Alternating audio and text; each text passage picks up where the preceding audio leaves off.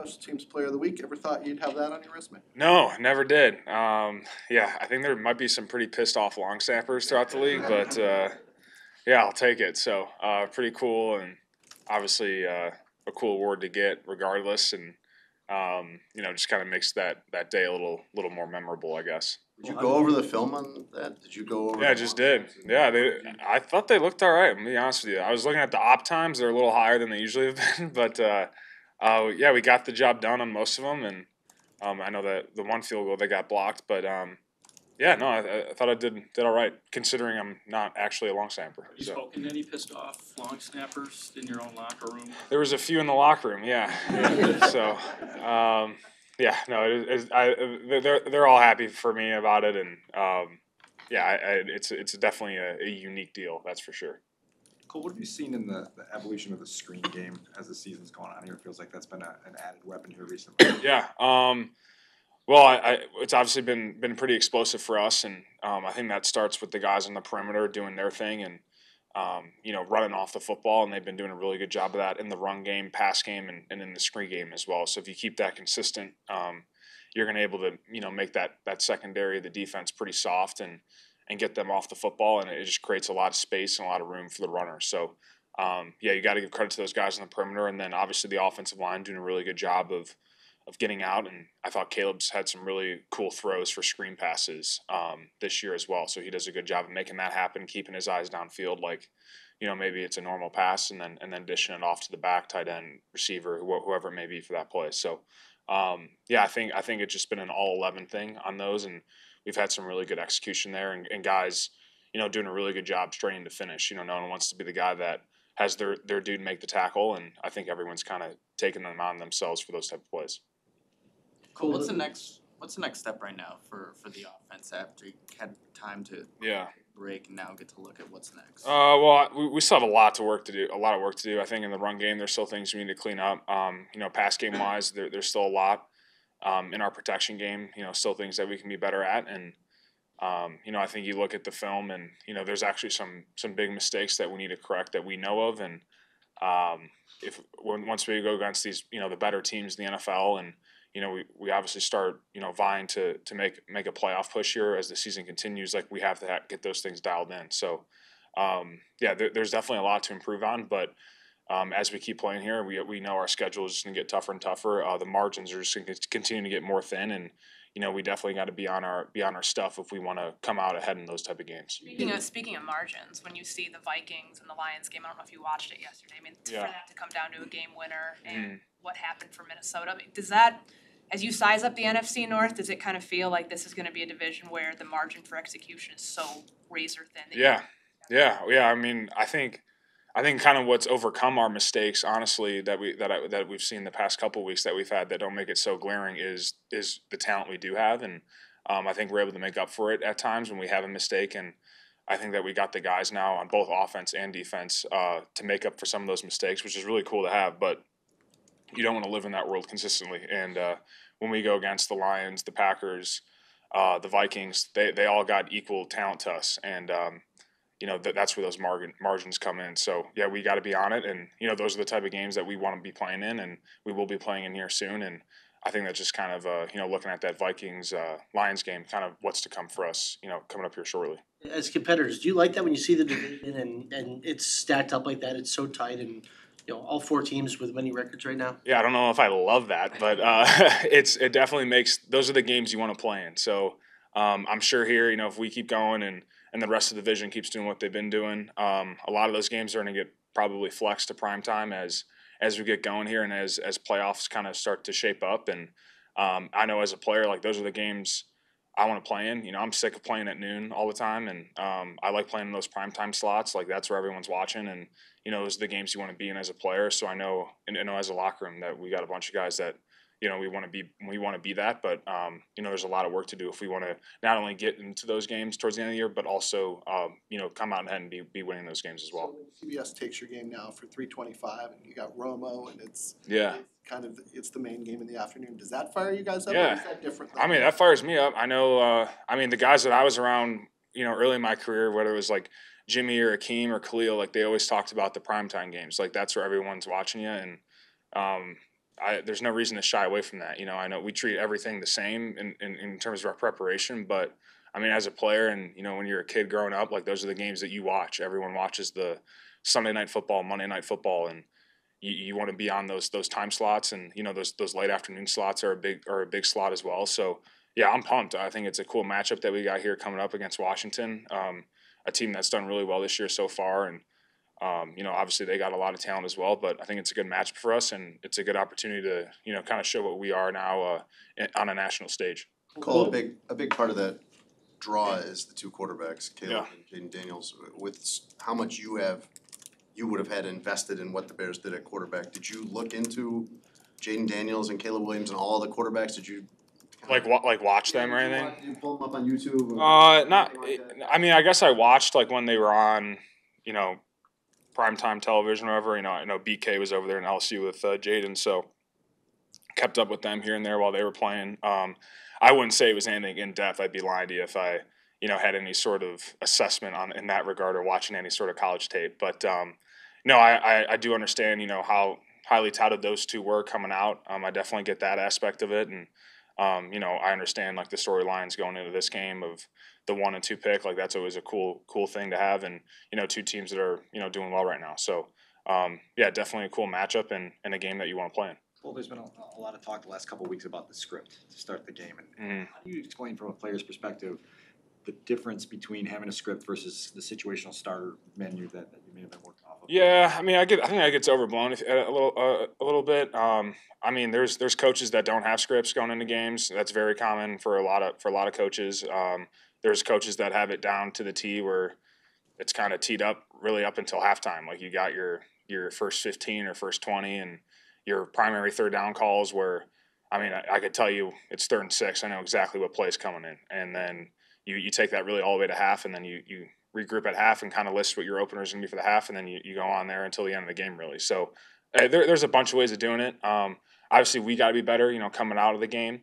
And I think as players, we got to execute better because there's plays that are there for us to hit early on. And I think the quicker that we can get in our mojo, I think we've seen that once we get going and we get that first down and that first chunk gain, we really start rolling as an offense. So we just need to get to that sooner, and especially with the teams coming up that we're playing, that's going to be really important for us to be doing that early and often, just to give our defense rest early in the game and for us to be to get ahead early and just provide a little bit more of a cushion. Do you have a sense of it being a little bit overblown on the scripted plays? Have you ever had a situation since you've been here where it was not scripted, the first 15 plays? Oh yeah, no, I've had plenty of times. Yeah, and I mean, there's situations coming in the game where, I mean, if you're backed up, start of the game, you can throw that first 15 out the window. That's not, you're not running the play you really wanted to on that first play of the game if you're at the 3-yard line. That just happens. Or I've had times where you get a turnover and you're in the red zone. You're not going to run that normal first play. You're not going to your red zone script. So there's plenty of times where that happens. I think,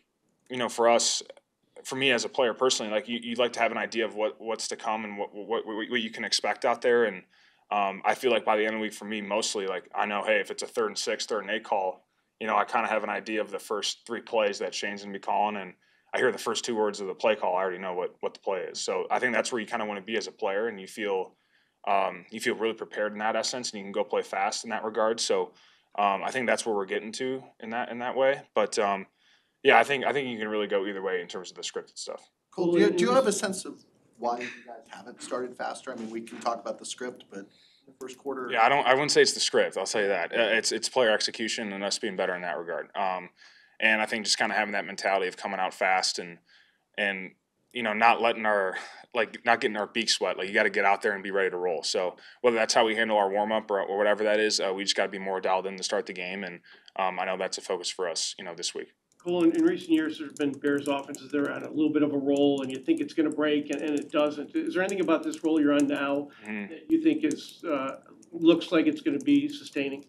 Yeah, I mean, for me, it's just hard not to say the quarterback. The quarterback looks really good, and he's super talented and can do a lot of really good things with his legs and with his arm. And I think the things that he does in the pocket as a rookie is really impressive, and I think those are the things that you look at that you can rely on week to week, whether that's the intermediate or short passing game. And I think Caleb's done a really good job with that. So yeah, it's just hard for me not to say the quarterback. There's a lot of other elements to it as well, obviously protecting and doing all those things. But I think Caleb just got a knack for playmaking and making plays happen. What's a bye week like when you're on a roll like that? I mean, I'm sure even at this fairly early stage, you appreciate the break, but on the other hand, it seems like it's a pretty good roll you got. Yeah. I guess you're more talking about like momentum, like keeping momentum rolling. You want to keep going versus. Yeah, I understand that. I think I will say I think guys were ready for a little bit of a break, considering how early we reported for camp and the camp that we went through. And you got to remember that for us, that's when we started. Like in our heads, that's when the physical stuff starts. And I know we get that little break before week 1, but you're still feeling it from camp. So I thought that was it was big time to have this week off when it came. I really believe that. And now we're kind of looking at it for us as we got this next 6-week stretch before our mini bye week after that Thursday game. So that's kind of the next 6 games that we're kind of preparing for physically here as we go week to week of knowing what you kind of have to get through. And then you get to that Thursday night, or I think that's the Thursday afternoon game for Thanksgiving. And then you get after that and you have that whole weekend and the rest of the week to heal up. So I think physically speaking, that's kind of how we're breaking it down and when we look at the rest of the season so far. Thank you. How do you react to the division standings where you guys are at, but also where the rest of the pack is here? Yeah, I mean, it's pretty crazy, right? I think, and obviously we know those teams pretty well, but it's, good football being played right now. I think, yesterday was probably the first time we got to sit down, or at least me, sit down and just watch some football for a second. And it's at a high level right now, man. So we're excited for the stretch we have coming up for sure. I know the big calling card for you guys in camp and OTAs now is we're a top 5 defense. Do you guys feel like you have reached that status of top 5 defense? I mean, I feel like we've played well, right? Done some really good things, on all facets of the game. But I think for us, we know that we can be a lot better. It's a group that's not complacent with anything that we do, and that starts with, Coach Washington and those things. But I think, we know, and we kind of looked at some things today, just kind of reflecting on, the first couple parts of the season and what we did well, what we know we can clean up. What specifically, if you can share with us? Yeah. Better? I mean, specifics, it's kind of, we'll keep that in-house. But I think just in general, giving up some big plays, I think at times, and, getting teams behind the sticks in a way is something that we're looking at too. So, I think from top to bottom, we know there's just a couple things that each group can do better, including myself. So we're excited to get things going. TJ, at this point in your career, you've seen a lot of quarterbacks, so you kind of have a database when you face someone like Matt Stafford. Mm-hmm. What's it like when you are trying to learn a new quarterback like you'll face this week, and at least one more, I think, the rest of the year? Yeah, I mean, especially in the league nowadays, every quarterback is good at certain things, and I think this kid provides a lot of challenges. You saw what he did even just last week with his legs and things like that, and I think their offensive scheme is firing on all cylinders right now. They got really good skill, a good online, 2 really good backs, three good backs really. He's doing a good job of kind of facilitating all that. So I think it's going to be a good challenge for us, kind of a rules game with all the things they provide up front and all the gap schemes they give you, but also have the element of him keeping the ball and doing some good things in space. So it'll be good. TJ, every good defense has a lot of good depth. What do you think? Anything in particular about the way some of the guys stepped in, like Blackwell and Hicks and Jones, and even in front of you? Anything that differentiates them from others? Is this pretty normal, or what about with the job that they've done? What strikes you about what they've done? Yeah, I mean, I think even just last game, just kind of seeing it, Elijah and like you said, Blackwell, Jalen Jones, guys who really stepped up, but. Since I've gotten here, I feel like it's been a group who's super excited, wanting to be around each other, and super understanding of what we're trying to get done as a defense. So it's football, and things happen, guys go down and things like that. But there's never, a blinker. There's never a hesitation with who's coming in. And I thought those guys, they played outstanding for what we asked them to do, and making plays. Black making that play and everything like that was it was fun. Elijah picking the ball up. We'd like some more yards on the return, but it was great for what he did, and it's a fun group, so I was excited for those guys for sure. How important the 3 technique position is for linebacker success? What's your perspective on the growth that Jervon's shown the first 6 weeks? Yeah, those are our guys. You know, we need them. But I think that whole unit, but Dex he's been awesome this year. I think he's came in with a chip on his shoulder, along with all those guys. But he's just shown his growth quickly. I feel like he's able to rush the passer, and I think in the run game, what they do of anchoring those blocks and holding those guys off so that we can run free is huge for what we do. But I think he's shown that he can kind of anchor those blocks and then get off and make a play too, which is next level stuff. And he's got a great group to learn from with some of those guys, and you can tell that they're really starting to find their flow and get into their rhythm. You guys are coming off the London week and then the bye week. What do you guys need to do to make sure you're kind of locked in so you can pick up where you left off right away? Yeah, I think Flus does a good job of kind of, getting our legs going, but not, rushing anything back. And, we were right back at it today with the game plan and doing walkthroughs and things like that to get our mental kind of rolling. But we're excited. We knew that this break was coming. We kind of have everything timed out that way. And, our coaches and everything, we have a really good plan for going forward, just not only our mental, but our bodies as well to kind of get us reacclimated a little bit.